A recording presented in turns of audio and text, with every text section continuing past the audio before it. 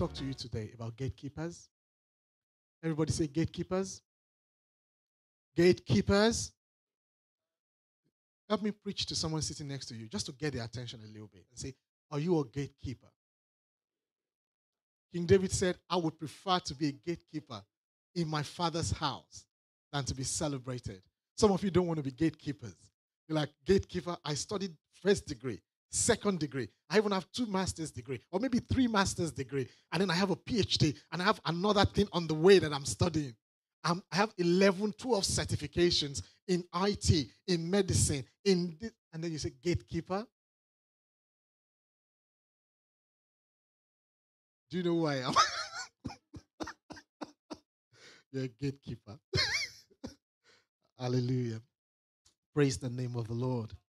Father, breathe on your word this morning as we look into your word. Please teach us, speak to our hearts, transform us by the ministry of the word. In Jesus' name. I said to us in previous weeks, I said intercession is not the same, it's not just praying. Intercession is not just praying. It's not just praying for somebody else. I could pray for you and not intercede for you. You remember I said that? I could pray for you, but I'm actually not interceding for you. Not that it is wrong, but intercession is deeper than just praying for somebody. It is becoming part of that person's journey. It is becoming part of that person's burden. You don't even have to know them. They don't have to be nice to you. And that's why I said intercession is a calling. Or let me put it in a better way. It's an assignment that you take on. It says, I will not keep quiet until Jerusalem becomes a praise among the nations. That's an intercession. Somebody is carried a burden. They've carried a burden till so and so happens. You find that a true prophet has to be an intercessor. If somebody comes to you and prophesies to you something that God has not been speaking to you about, and you're panicking and you're rushing around, something is wrong with you. You don't know the scriptures. Because somebody who can really prophesy into your life has to be an intercessor. Has to be the kind of person that carries burden.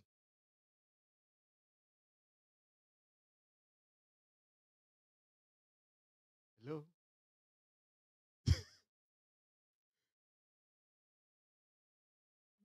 Your pastor has to be an intercessor. Because he or she has to carry the burden for your life. No matter how nice you are, no matter how spiritually mature you are, no matter how annoying you are, no matter how blessed you already look, it doesn't matter. Your leader, somebody who you surrender to in the things of God, must have such a strong burden and passion for your life to see you succeed, to the point where, with or without your knowledge, they are agonizing in prayer regularly for you.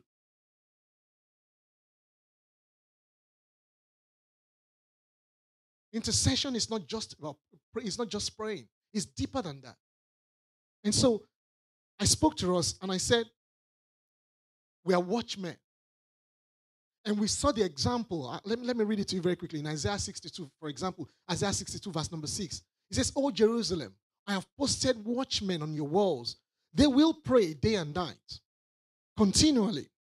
Take no rest, all you who pray to the Lord. It says they will take positions on the wall. Now, I've shared this with us before. The wall of Jerusalem is not just a wall like a fence. You could live in there. There are people who live in the wall. It's big, it's huge.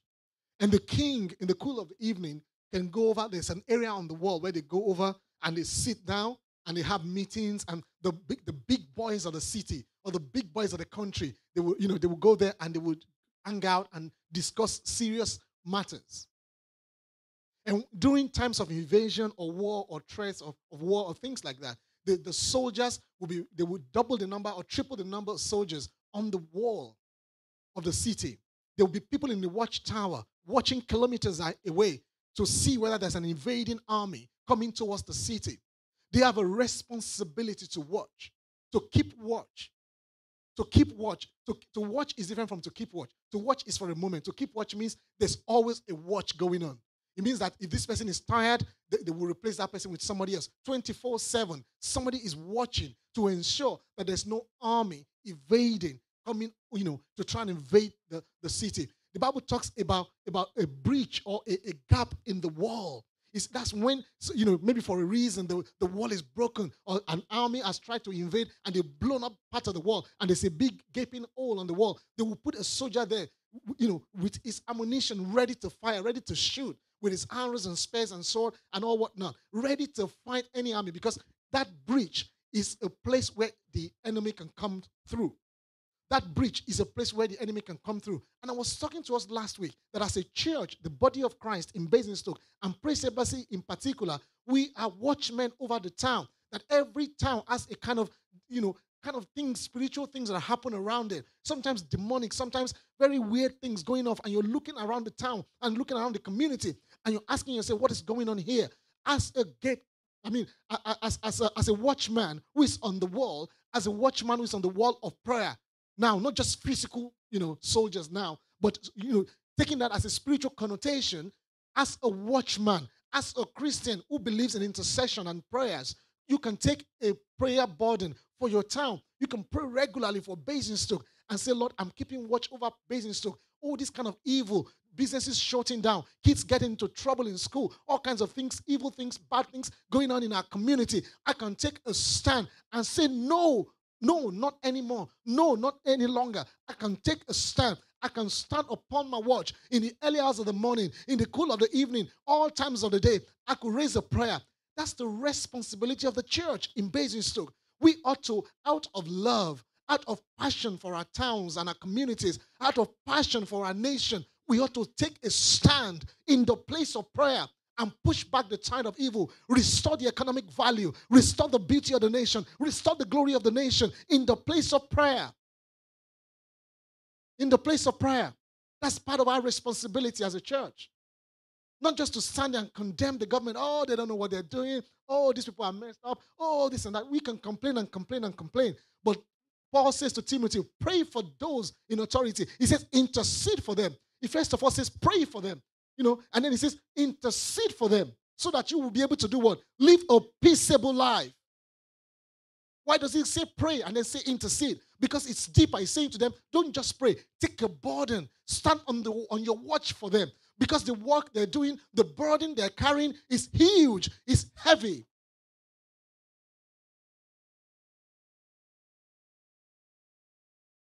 So that you can live a peaceable life. It says, Son of man, Ezekiel 3:17-19. Son of man, Ezekiel 3:17-19. Son of man, I have appointed you as a watchman for Israel. Whenever you receive a message from me, warn people immediately. That's another thing the watchman does. You warn. He says, whenever you receive a message from me, warn people immediately. A friend of mine called me this morning, early hours of this morning. He said, I know Sunday is the wrong time to call you. I'm sorry, but I was just starting the book of Mark and this and that, and God was laying this on my heart to share with you. I'm so sorry I'm taking your time, but I just need to share this with you before you go to church today. And I say, oh, thank you so much. I'm so grateful. That confirms what I was already praying about. It says, if I warn the wicked, verse number 18, if I warn the wicked, saying you are under the penalty of death, but you fail to deliver the warning, they will die in their sins, and I will hold you responsible for their deaths. If you warn them and they refuse to repent and keep on sinning, they will die in their sins, but you will have saved yourself because you obeyed me. A watchman obeys God. A watchman listens for the heart of God. A watchman listens for the heart of God. What makes God happy? What makes God happy? A watchman is somebody who listens out for the intents and the plan and the purposes of God. A watchman is somebody who goes out there and declares the truth, irrespective of what people will feel, irrespective of what people might say. A watchman is somebody who delivers the truth in love. You cannot do this ministry, you cannot serve this purpose without love in your heart. You have to love the people. You have to sacrifice yourself sometimes. Imagine that there's a breach in the wall and the soldier is standing there and trying to fight. He knows very well that that's a place of compromise. That's a place of that's a defect in the system. The Bible says, if there's a breach, a serpent will strike. That's what the Bible says in Nahum. If you have a breach, a serpent can strike. In other words, if there's a gaping hole, something can creep in. And so if your responsibility as a soldier is to defend that spot, you know that you are putting your life at risk. So intercession is risky. So why would you be an intercessor without prayer? Why would you be a Christian without praying? Because when you say you're a Christian, you're saying to Satan, I've decamped from your side. I've decamped from your will. I'm now doing the will of God. I'm now doing the bidding of God. And that will be challenged. Every sermon you hear in church is challenged. Every sermon you preach is challenged. Everything you speak about is challenged because the devil wants to prove that there is no God. But you are out there. You have a conviction in your heart that there is God. The Bible says only a fool says in his heart that there is no God. And so you've received the wisdom of God. You've been able to conceive and understand and accept and know beyond reasonable doubt that there is God. You want to go out there and tell people there are institutions, structures in place to ensure that you cannot do that. So you have to spend time in prayer. You have to spend time in prayer. But I want to narrow down a little bit deeper. I want to go down deeper into this ministry of intercession. And I want to tell you about gatekeepers. Now, gatekeeping is different from watching the wall.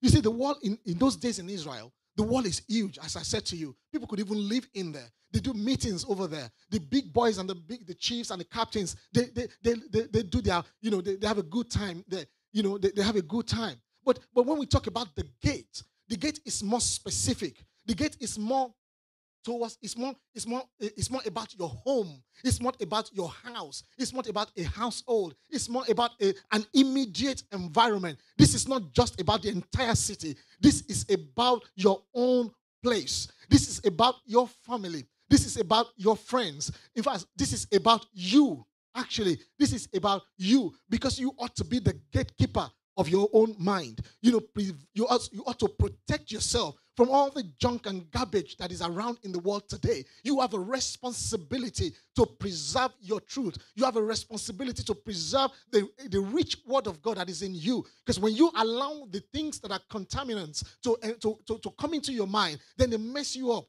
and mess up your faith. And when troubles of life come, before you know it, you fall over because your faith has been messed up by other things in the world. So in a way, you look at yourself as a gatekeeper. You're a gatekeeper. You're a gatekeeper. You're responsible for the things that you allow in. Build a very strong gate. Build a very strong wall and keep watch over your soul. Keep watch. Keep watch. Lest you become deceived. Lest, heresy catches up on you. Lest you get distracted in your journey. I want to show you a scripture in the book of 1 Chronicles chapter 9. 1 Chronicles chapter 9 is a very, very important scripture in the Bible. Chronicles generally is a record of the kings. Chronicles is the record of the account of what's going on during the reign of a particular king. They'll keep those records and write them, And I believe a lot of, governments and kingdoms, I'm sure they still do that today. And this is an account of the Levites and the leaders of Israel as they returned from exile. After the country had been invaded and then they were released to go back, and all the Levites and all the leaders that came back, all right? And he talked about, we know about the Levitical priesthood, don't we? The Levites are this, the descendants of Levi, not Levites as in Levi Strauss trousers, but, the descendants of Levi, a tribe in Israel. And, we know that they're the ones, like sons of Korah, for example, they're Levites. The three children of Jeshebed, Moses, Miriam, and Aaron, they're Levites. They're priests. They're the ones with the priesthood, the Levitical priesthood. We know that, they look after the temple. We know that they're responsible for the sacrifices and the offerings and, the preparation of communion and things like that. Anyway, so that's the context. So this is an account of the gatekeepers who return. There's a branch of the Levites who are, the Levites don't have any inheritance. The Levites, in those days, they didn't take any job other than working in the temple. They either worshiping or leading or doing one thing or the other. So when David said, I'd rather be a gatekeeper, what he was saying is that I would rather hang out with the sons of Korah. Anyway, the gatekeepers who returned were Shalom, Hakub, Timon, Ahiman, and the relatives. Shalom was the chief gatekeeper. prior to this time, they were responsible for the king's gate. Prior to this time, they were responsible for the king's gate on the east side. These men served as gatekeepers for the camps of the Levites. Shalom was the son of Korah, a descendant of Abiasaph from the clan of Korah. You see that? From the descendants of Korah. He and his relatives, the Korahites, were responsible for guarding the entrance of the sanctuary, just as their ancestors had guarded the tabernacle in the camp of the Lord. They were responsible, just as their ancestors had guarded the tabernacle in the camp of the Lord. Phinehas, son of Eleazar, had been in charge of the gatekeepers in earlier times, and the Lord had been with him. And later, Zechariah, son of Meshelmiah, was responsible for guarding the entrance to the tabernacle. In all, there were 212 gatekeepers in those days, and they were listed according to their genealogies in their villages. David and Samuel the seer, now listen carefully, King David and Samuel the seer had appointed their ancestors because they were reliable men. Another translation says because they were trustworthy people. Another one says because they could be dependent upon. Because they were reliable men. These gatekeepers and their descendants, by their divisions, were responsible for guarding the entrance to the house of the Lord. When that house was a tent. Now, they were. Let's pause there a little moment. We know we are reading from the King James Version, right? So, we're reading from the Old Testament, right? It says they were responsible. Remember, it says their fathers were responsible for the tent. It's talking about when they were in the wilderness for the tent of meeting, because that was placed outside the camp. They were the gatekeepers who prevented the people from going there, or else they could have been destroyed. They were the ones who filtered, who was able to go in and who was able to come out. All right? He says now their fathers were also appointed. They are the sons of those ones. Now their fathers. They were appointed to look after the place of worship. Because their fathers were faithful. So it was considered that their sons also are faithful. So they considered that family, that lineage, were faithful people. They're trustworthy people. They were reliable people. So their sons also, who also by inheritance were Levites, were appointed to be gatekeepers of the temple. Because they also were appointed to guard the palace of the king. Because these people were faithful, committed, disciplined people. They were loyal people. He says, look at it again. In verse number 23, it says, these gatekeepers and their descendants, by their divisions, were responsible for guarding the entrance of the house of the Lord, when that house was a tent. There was a time when the house of the Lord was just a tent outside the camp. There was a time where it was a built-up temple by King Solomon, and that was pulled down. Another one was built, and both of them are pulled down now, right? And Jesus said to the Samaritan woman, what did Jesus say to her? He says, either here nor there, either in this mountain, either the Temple Mount here or the Temple Mount in your village, none of them will matter any longer. Because why? I'm the Savior Jesus. I am here. We will no longer need to worship that. We will need to worship in spirit, and we're going to worship what? In truth. And then Paul takes that a little bit further in Corinthians. He says, do you not understand that you are the temple of God? He says, do you not understand that your body is the temple of God? So you are a gatekeeper to your body. You're a gatekeeper to yourself. Now that the temple is you, now that you are the temple of God, you are a gatekeeper. You're a gatekeeper to yourself. He says they watch the palace of the king. They watch the important places. They watch the place of worship. I am a gatekeeper in Praise Embassy. I have a responsibility to pray and continue to pray when I thought I had prayed. And just stay in the place of intercession always to ensure that everyone who comes under the sound of my voice knows the heart of God. To ensure that none of them are missing. To ensure that on the last day, everybody remains rapturable. That's part of my responsibility. But I ask you a question, and I go back to where I started from this morning. Are you a gatekeeper in your home? Let's talk to our parents this morning. Are you a gatekeeper in your family? Let's talk to the fathers. Are you a gatekeeper for your children? Let's talk to the mothers. Are you a gatekeeper? Are you a gatekeeper? I'm not saying, choke your children and frustrate them. In fact, the Bible says, do not provoke your children into wrath. Don't wind them up and get them angry. That's not what I'm saying. I'm not saying they don't have wisdom to make decisions. That's not what I'm saying. I'm not saying they shouldn't have liberty to do things. But there's a reason why you are in their lives. You are a steward to God in their behalf. You have a responsibility to help them make the right decisions. They will make their decisions, but your responsibility is to ensure that they come to the right decision by putting them in putting the right information in front of them, putting them in the right structure, helping them, sacrificing for them, being their gatekeeper, filtering through. Some of you don't even know your children's friends. They're always going out. I'm going out. Why don't you tell them to come home one day, cook for them? Say, bring all your friends, cook for them. And then watch them when they've eaten, especially boys. When they've eaten and they're playing, you watch them as they play and see the kind of things they talk about, the kind of things they do. And then use them as a basis of conversation. You don't need to be afraid or panic. Just have a conversation, a healthy, genuine, loving conversation with your children and understand why they're hanging out with those kind of people. And then you might surprise that they will educate you. You would also educate them. And they will realize why they shouldn't do certain things. It's not about placing rules. You mustn't do that. You mustn't do this. You don't go to school with them. They will do 1,000 and over if you just force them. But if through love and respect and passion and dedication, you become gatekeepers into their life and you have genuine conversations with them, heart-to-heart conversations, teach them the word of God, show them what love truly means, show them what kindness really means. Don't be afraid to love their mother. The mothers, don't be afraid to show love to your husbands in front of your children because that's how they learn. If you keep it away and hide away to show yourself love, what will happen is they will think that there's no love in their home because they've never seen it demonstrated. You are the gatekeepers of their destiny, you know.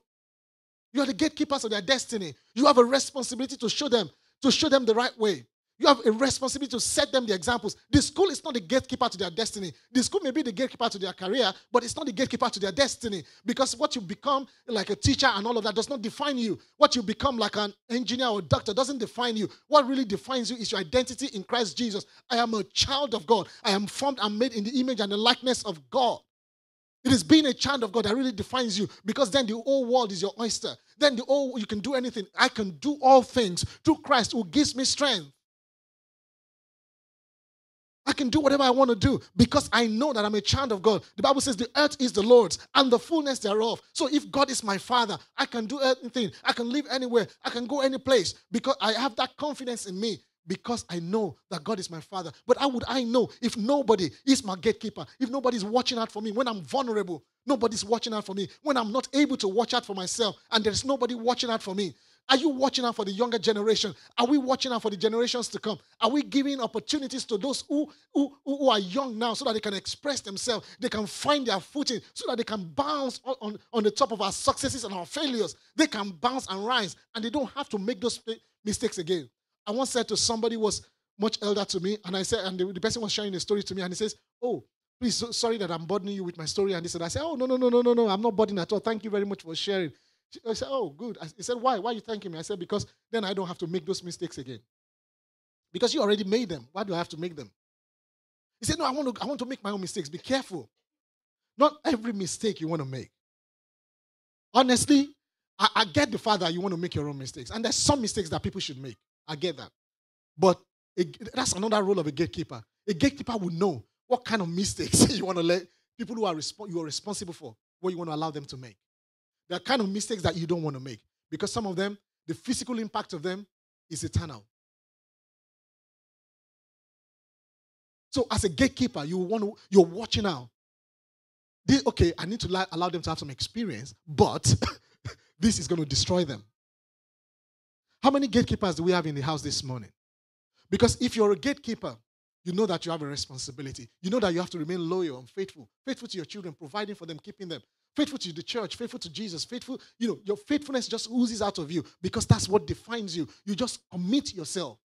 But because we must be careful, if there are no gatekeepers in society, things are going to run amok. Our families are going to be in trouble. Our churches will be in trouble. Our schools will be in trouble. Our communities will be in trouble. We need gatekeepers, people who can pray. We need gatekeepers, people who can say the truth. We need gatekeepers, people who can remain loyal and truthful. We need gatekeepers, people who will not be compromised, people who don't take bribes. We need gatekeepers in society. We need gatekeepers, those who can stand strong in the place of prayer. I was sharing with you the words of Queen Mary of Scotland last week. She was so afraid. She said, I don't care about the Scottish army. I'm not afraid of the entire Scottish battalion. I'm not afraid of the entire Scottish army lining up against the palace. I am more afraid of John Knox going into his prayer room. I'm more afraid of John Knox going to his prayer room. I want to close out this sermon this morning by telling you two stories about two gatekeepers. One is in the Bible, one is not. The other one, I don't know if it's a fake story, if it's made up, if it's a tale or something. But it's about, I'll tell you that one first, about a Burmese fisherman. This fisherman, so the king announced that, I'm going to have a big royal event, and I want to make it a fish meal. A fish, it's going to be serve the best of fish. So the palace people concluded and said, for us to have the best for the king, the fish ought to be caught that morning. It's got to stay fresh. So they got everything set up. There's decorations everywhere, all kinds of food, animals, everything being killed, being prepared. The whole place done up and everything is so royal and so powerful. They invited people from other kingdoms, all from all over the world, from China, from all over around the place, from Thailand, from Mali and Bali, and all royal people. People came in. It was magnificent. But the main course is going to be fish meal. And this fisherman heard about the event, and he says, but there's a big tide coming, because he knew he's a fisherman. He says, but there's a big tide coming. Anybody who risk their life to go to the sea that morning will lose their life. But then he heard that the king has all kinds of guests and everyone coming. So what does he do? He says, I'm going to risk it. I'm going to go. No fisherman went to fish that morning, but he went to fish. He had a big catch.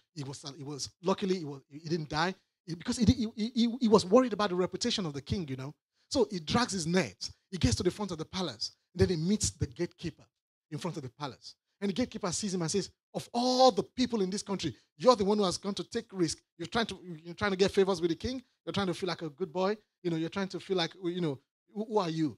This and that. He said, now I'm going to punish you. I'm not going to let you in. So this fish is going to rotten at this gate. Then the man kept begging. He says, what if I shared 50%? What if I share 50% of my reward with you? He says, oh, okay, now, yeah, okay. I can consider that. You see, this is why I say gatekeepers must be honest. So he goes and lets the man in. The man goes, and the king was very angry with the man.